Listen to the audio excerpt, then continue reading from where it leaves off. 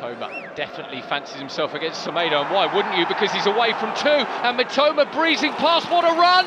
What a goal from Mitoma! The dancing feet of Kaoru Mitoma does the damage.